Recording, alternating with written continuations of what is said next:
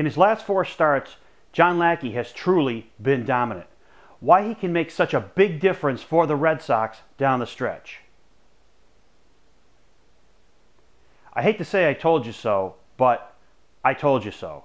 Coming into the season, I talked about John Lackey and his presence on the Red Sox roster and how this guy was so unfairly treated since the day he got here in 2010 when he signed that 5-year, $85 million contract under Theo Epstein.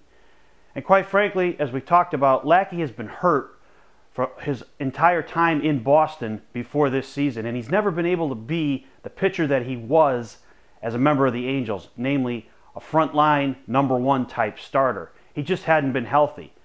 But coming into this season and coming off Tommy John surgery, Lackey, I felt, had the potential to have a big season for the Red Sox and really be a key piece for them in their rotation.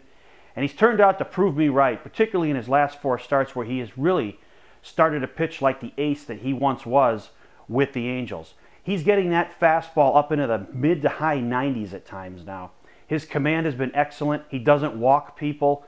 He has dominated games, and he has given the Red Sox what they need right now at this point in the season, with their ace Clay Buchholz injured and John Lester trying to find a consistent way to be the pitcher that he once was as a member of the Red Sox. So Lackey is coming up big for the Red Sox here in mid-season, and it's a huge thing, and I'm very happy for John Lackey, because the bottom line is, as I've said, the fans simply were not fair to this guy, knowing what we now know about all his injuries throughout his time in Boston.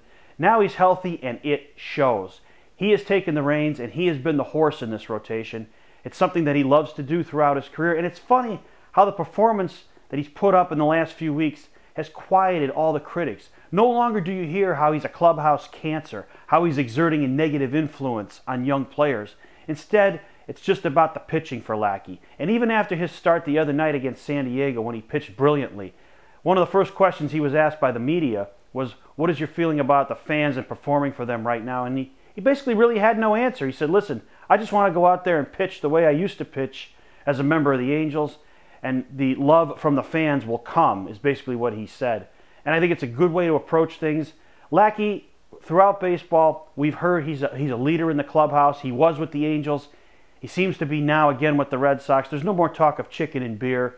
And you combine Lackey's ability to recover from his injury with the presence of John Farrell and Juan Nieves helping him with his pitching, and it all adds up to a huge addition for the Red Sox in the rotation. It's going to be huge going forward, because if he can continue to pitch this way, once Buchholz comes back and Lester looks like he's gotten better in his last couple starts, you're going to have a big 3 in that rotation, and that's going to go a long way towards allowing the Red Sox to complete their goal of winning the AL East and maybe more in the American League playoffs.